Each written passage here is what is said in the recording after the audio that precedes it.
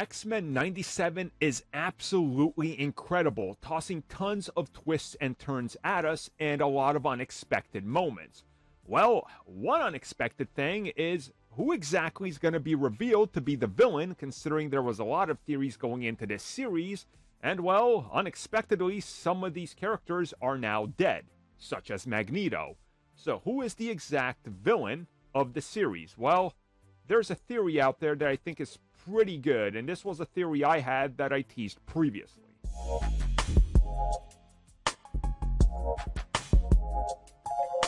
In the latest episode of X-Men 97, we go to Genosha, where we see tons of mutants. Popular name mutants, recognizable mutants like Dazzler, Azazel, and countless others all there. And by the end of the episode, we see a lot of carnage and death as Genosha is absolutely destroyed by a giant, well, Godzilla-like sentinel, as they call it. And, well, tons of characters die. But again, who's the villain? Who's behind all of this? And are they in fact already in front of our very own eyes? The answer to this is actually yes. The villain has been in front of our eyes the entire time.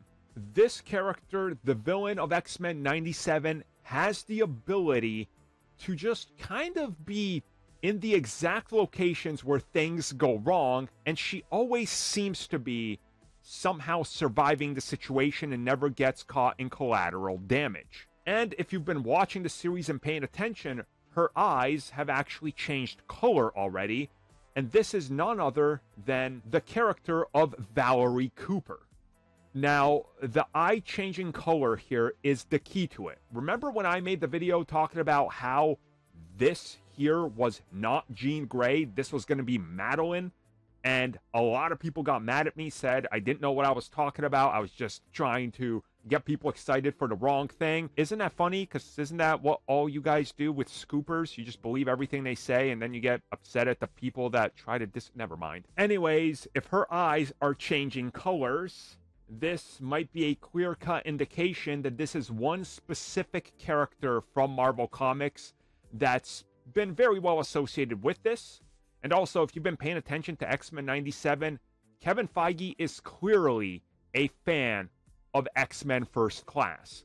Well, this character is Mystique. Now again, I'm not sure if it's going to be like her brainwashed, a full-on revenge plot where she does this by herself or whatever, but I think it's pretty evident that it's the one character we haven't seen.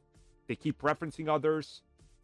And again, it just all seems to make sense. So it'll be interesting to see what happens next and how they play with this. But I 100% believe that she has been in front of our very own eyes since the beginning.